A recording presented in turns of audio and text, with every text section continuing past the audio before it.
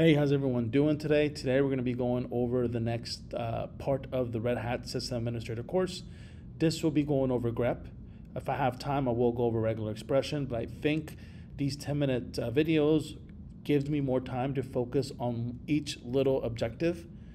And also, I can be more granular about the stuff that I'm doing. So this is a great part about it. I'm not rushing through things. I'm taking my time and trying to explain it real well to you guys. All right. So we're going to talk about Grep and the part of the objectives right here. It will be use Grep. The next video will be regular expressions, and then we'll go to this one and then slowly go through the list until we're done with the first actual objective of the test. All right.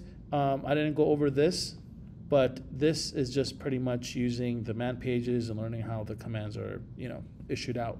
But the main thing is that we'll do this on this. When we get to this part, that's when we'll talk more about the correct syntax and all that. All right, so what is Grep? Grep is a powerful command line tool for searching text and files. It stands for Global Regular Expression Print. Here are some of the flags. We'll go over it now. All right, let me put my terminal on. All right, so the first thing we have to understand is Grep searches for files or text in a file. So for example, when I type in ls, what this does, it lists the current files and directories of where I'm at. So anything that's in this directory that I'm at, this is what it prints, right? As in the pwd command, stands for print working directory, that prints your working directory. So that's exactly where I am in the file system, right? For example, you can be in your documents folder.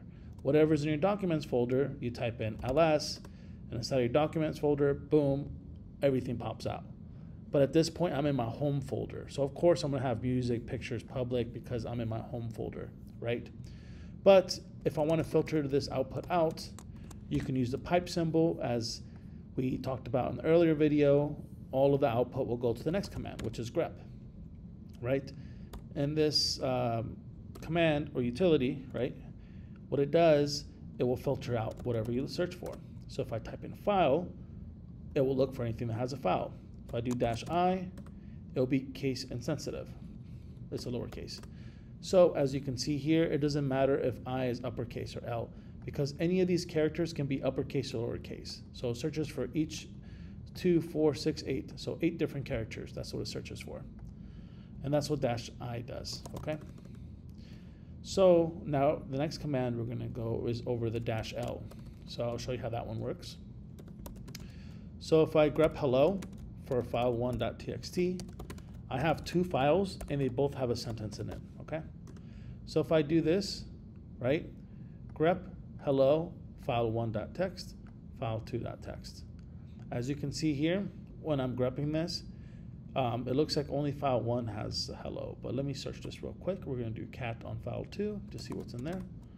Okay, I only have red in here. So let me echo, and I'm going to put this has red, this has hello, and then I'll put red at the end, just an extra word at the end.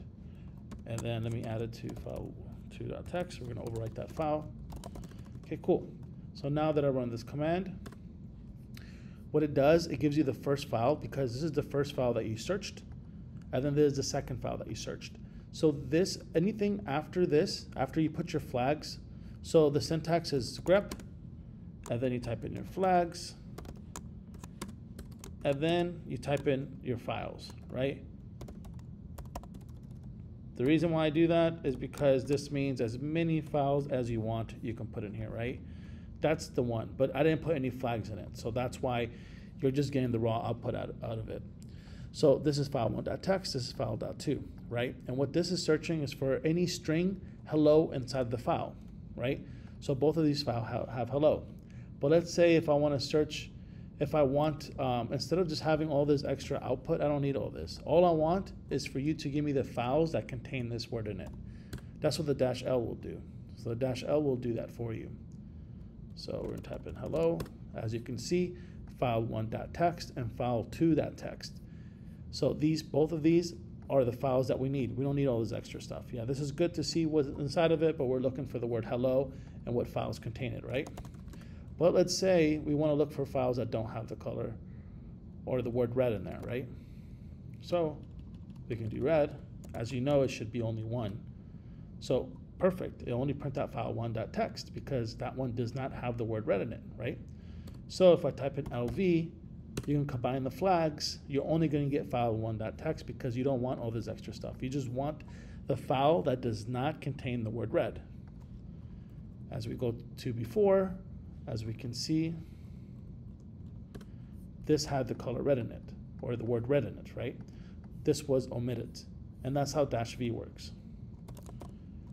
All right, and I think that's all of them. I think the only other one was the recursive one. On dir one, we're going to go to this directory. We're going to go inside, and then we're going to make two files. We're going to call it hello 123, and then we're going to go to file 1.txt, and then I'm going to do echo hello 123 at file 2.txt.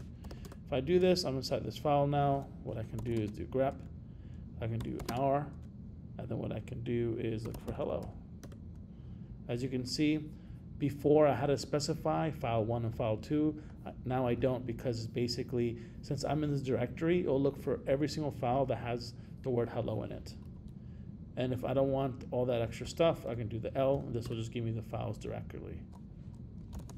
All right. And that is, in a nutshell, how to use grep. One thing I do want to go over is, a lot of people, I do this sometimes too, but if you do like cat, let's say if you do cat on file 1.txt, right?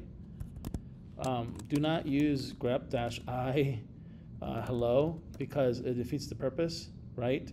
So you're just printing this out to the screen, when in reality, all you have to do is grep-i hello, right? That way you can search for the character inside that file. You can do this, right? So instead of using two commands, you use one command for the same thing. But this has been practiced, when I first started, this is how I learned, but just when you're using grep, this is what grep is for. Grep is looking for strings inside of files, and also for filtering output. So when output is being filtered to it, you can narrow down the directories in the file that you're looking for. And that's pretty much it. Thank you guys for watching. Please stay tuned. I'll be dropping part 3 tomorrow, and this will be going over more about the regular expressions. Thank you.